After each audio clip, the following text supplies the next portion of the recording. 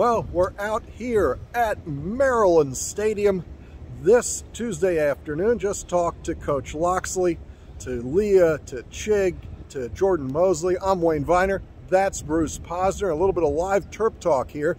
Bruce, I'm sure all your guys want to know, what do you think is going to happen for the next 6 games of this season?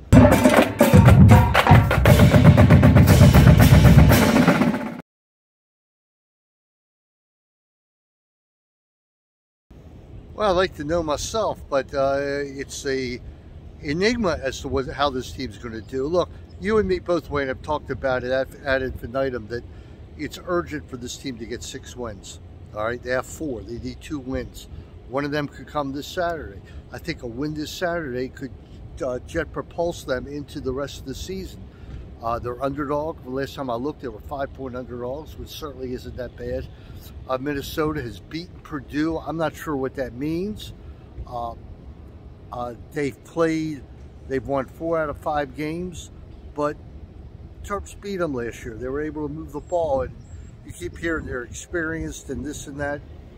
You know, the injury to Demas lingers on this team. The injury to Jason Jones lingers, but I like the growth of Chig on Kwako. And you saw it today in the interview. You see that Talia, you know, I know I prodded him to the answer. Just a little bit. Right. But he's got that, you know, Lamar, Mark Andrews confidence beginning to build. Of 5 catches a game, 60 yards. He's good. Chig 3 touchdowns for the year. Chig still reminds me of Vernon Davis. A couple weeks ago, I asked him if he reminded himself of Vernon Davis, and he laughed. Did he say who? No, he knew Vernon Davis. Well, Vernon. I bet he does. Does he know who John Mackey is? Probably not. Although the award's named after him, and he's on the award list. He's on the list. I'd like to get some films of John Mackey to get inspired. Viener Fourgates makes your company work. You know, Leah was himself. I mean, he obviously wasn't shaken up from the loss to Ohio State. Like Loxley said, they're 4-2 after 6 games. You'd have been happy, I'd have been happy, but you're not happy when you start off 4-0. No. You know, so it's a little bit different. But look, a couple of years ago, the Terps went to Minnesota and won. Jake Funk scored a few touchdowns. They went back there and lost. I was there a couple of years ago. The pandemic year, Maryland wins here in overtime. Was that a missed extra point? Or was that missed extra point in overtime on this end of the stadium? That's what I thought. And Maryland takes it. They thought it was going to go to another overtime, but you win however you can win. This is, if you want to test, can they play to the standard? If you want to test, they have the right guys here. All these things are going to be tested because the games theoretically are winnable. It is tough to win on the road. You're at Minnesota. Indiana comes here for homecoming. Then you have Penn State here. You have to get this ship righted by the time the Nittany Lions come in. Well, you got to get ship righted in the first quarter. You can't have everybody being beat by 10 yards downfield for touchdowns.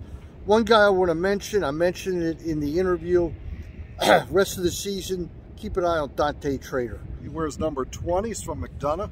Yeah, he's a Baltimore kid, also a lacrosse kid, so Wayne and myself already know him and know his family and talked to Coach Tillman about it. And my only fear is, but if it happened, I'd survive, is that he has a great year. Yeah.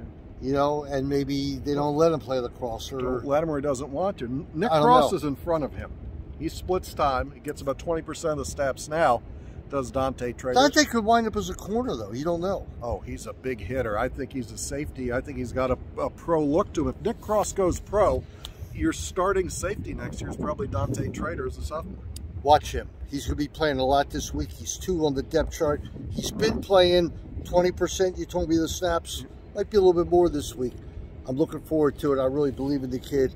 And overall, listen, sometimes during the season you face a pivotal crisis game. This is one. No, the season's not over if they lose. They're still 4-3. But this is a game. This is a game that could really propel the season into success, because you have Indiana coming in next week, and that will be a game that Maryland certainly can put on the W column, and then it starts to get a little tougher. And ends with Rutgers. Ends with Rutgers, and you got Michigan State in there that might be... Top 10 Michigan State looks a little better than we thought. Yeah, but they also don't look as great as we thought, okay? And no criticism. Look, you have Penn State, Michigan, Michigan State. That's a tough road. This has got to be the toughest but between the three country. teams, if you could play one team 3 times, it'd be Michigan State. It still would be. We'll wrap up our speculation here. Thanks to the big dog, Rick Jacklich, for his season-long sponsorship of these Terp Talk videos. You can catch Bruce and I on Terp Talk, 6 o'clock on 1300. The Bet in Baltimore, and you've still got In the Nest.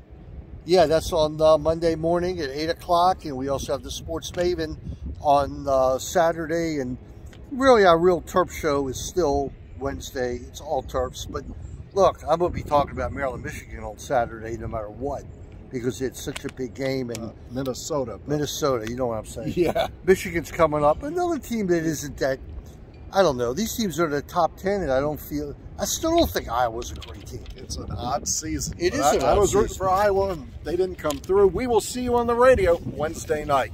Good afternoon.